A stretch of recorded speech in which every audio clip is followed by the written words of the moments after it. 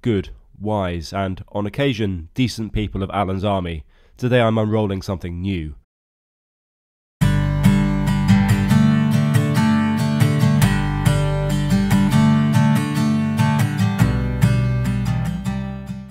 You'll notice I'm croaky this week, and can decide by the end whether it ends up being worthwhile. Let's just say that this voiceover wasn't achieved in a single take. And yes, I know I was supposed to, finally, drill the hole in Alan's shell and glass in the Refleks heater flue cowl this week, but the wet and windy weather persisted. It cleared as my final evening drew in, when naturally it became too cold to use resins. We'll persevere, I promise. But I've got on with other bitty tasks in the meantime. To begin, this stuff, which is basically very expensive Velcro, but apparently it's worth the more than £10 that a mere metre of paired dual lock costs. I've been looking for stronger, more durable and less messy alternatives to traditional hook and loop strips and came across this. The core product comes in 3 densities of mini mushrooms, 170, 250 and 400, which combine to give you different levels of grab strength. It's usually backed with foam and an acrylic 3M adhesive that strengthens over the days after bonding. Dual lock appears to be made of polypropylene, which probably writes the strips off for cold Arctic work, but I found applications inside Alan for it, and these are just the start. Firstly, fixing my wall clock and joint barometer and hygrometer to the wall, but so I can remove them to calibrate and change batteries. Also for this junction box where I had to mount it back to front, and so the screw fixing is no longer accessible. It's purely testing for now, but you get the gist. Let's zoom backward to where the last episode left off. In our new recess for the diesel heater, I've placed the sheets of fiberglass in to give me a flat base, and then the first task is to glass them in, both to stop any damage to the foam and also so that there's a watertight seal. I've decided to use woven fiberglass fabric here. It's a twill weave that can handle corners and angles and is around 200 GSM, so that's 7 ounces I think to those who prefer for things not to be divisible by 10. I could have used chopped strand mat here as it's not a critical structure, but I don't have any spare offcuts, and all I do have is the CSM designed for use with epoxy resin, and because I'm feeling cheap, I'm using polyester resin for this job.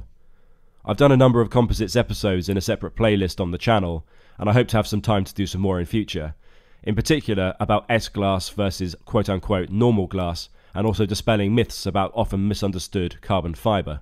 Anyhow, I could have gone crazy with shaping and fairing and sanding and so on to end up with this step perfectly uniform and smooth, but frankly I'm not sure the Refleks heater has earned such commitment and toil from me just yet.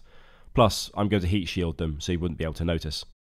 The edges will be edged, so don't get cross at me leaving those ragged, free and unashamedly anarchistic for now. I will though calm you all down by casually taking some snip pliers to my very, very important engine electrical loom. There's a yellow connector that's never had its opposite number clicked into place. This is because Alan came rather sparsely outfitted, unlike some I've seen online, and so without any temperature, pressure or RPM gauges. The red 8-way connector is in use, and it heads off yonder to the switch panel. But I simply cannot get this connector apart. I think it's completely seized with corrosion, so I'm going to have to cut the wires and then redo them later on.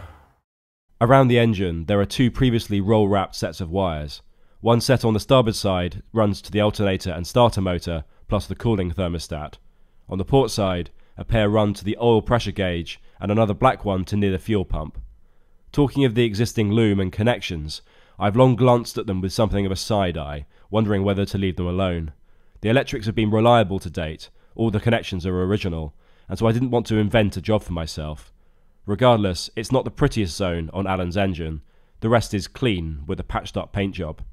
And the ready-made loom, unhelpfully, has all of the wires the same colour, which does complicate identifying one from another. I spent so long trying to prise apart the 2 halves of the red 8-way connector, and yes, I did check for little catches, and yes, I ended up with dents in my skin, that in the end I gave up and resorted to snipping them on the loom side. I could only assume that corrosion had fused them together, albeit while still maintaining adequate connections. Not much current flows through wires like this. The white cable, though, had parted company from its terminal, vindicating my investigation. So began the task of, first of all, noting which wires in fact have a beginning, indeed a middle, but as it turns out, no end, i.e., they are there to connect to gauges I don't possess. and most importantly, taping all the black wires I cut from the loom's end one by one, and then writing which coloured wires they corresponded to. Otherwise, the game of me trying to work out which is which would have had you all cackling from your seats. Comment section hero jet ski guy in particular would have contributed excellent scorn and derision, although he's been quiet of late. Handwriting aside, I have succeeded, and now I can retrieve all the cables through their current routing and into fresh air. There's no real point me keeping the electrics based at the rear of the engine, and clearing the area is convenient for access to the fuel lift lever, cooling impeller housing, and so on. I've also noticed the existing wires, and indeed spade terminals, not only look pretty tired, but are now rather stiff too. I'd wager it wouldn't take even a minor Allen tantrum for the strands inside to fail, or the sheaths to crack and expose the copper conductor. So I'm cleaning the contacts up, and I will do so on the oil pressure sensor too, and they await shiny new spades when my multicoloured wires arrive in the post. Aside from that, all I've done until ready to rewire is to face the brilliant light, and continue Allen's irrepressible and indeed inevitable journey into the same. I'm organising and labelling the old wires. These two, for example, go nowhere at the moment, but I think one may successfully talk to the tachometer I have sitting in a box. I do also need to choose a new way to connect my new wires. The old plastic connectors are toast, of course, and they seem unnecessarily bulky, and evidently are a pain to work with. So I'm making another one of these, that I've come up with and employed in other parts of the electric spaghetti junction. I've bonded little groups of inline WAGO connectors into blocks. They are secure, easy to use and change over, and can be protected from knocks within little chock boxes. Here's an example of another such block used to mate together the wires for Allen's external lights, going from their fuse box to the switch box. Sit back and absorb the excitement. And imagine, I'll do an episode this century when I will finally mount the heater cowl into Allen's shell. That, together with rewiring the engine, must surely please the YouTube gods. Whilst gazing at Allen's engine, I noticed something. In just these few weeks since the exhaust went on, some surface rust has formed on the turbo's flange. This is probably because the two flanges are of dissimilar types of steel. That's fine. We'll coat the vulnerable areas of primer with a high temperature paint. I probably should have bought a tin of brush-on paint, rather than aerosol, but life goes on, if a little speckled, and with a couple of meters less masking tape in my inventory. How smart, and it's even rust colour. Whose idea was that? Before I go, I'm going to share this with you. Did I mean to jump the whole way down? No, I missed the step and chose in the split second to leap so I could land safely.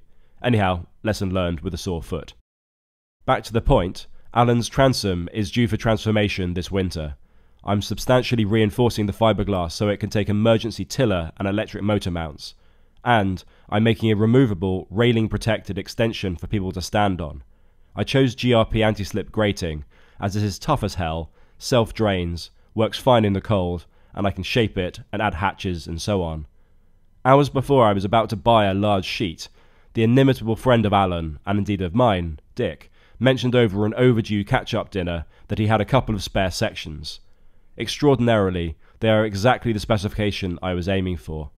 So thanks Dick, and that's something to look forward to in upcoming episodes, once I've finally installed that Allen heater chimney. Bye.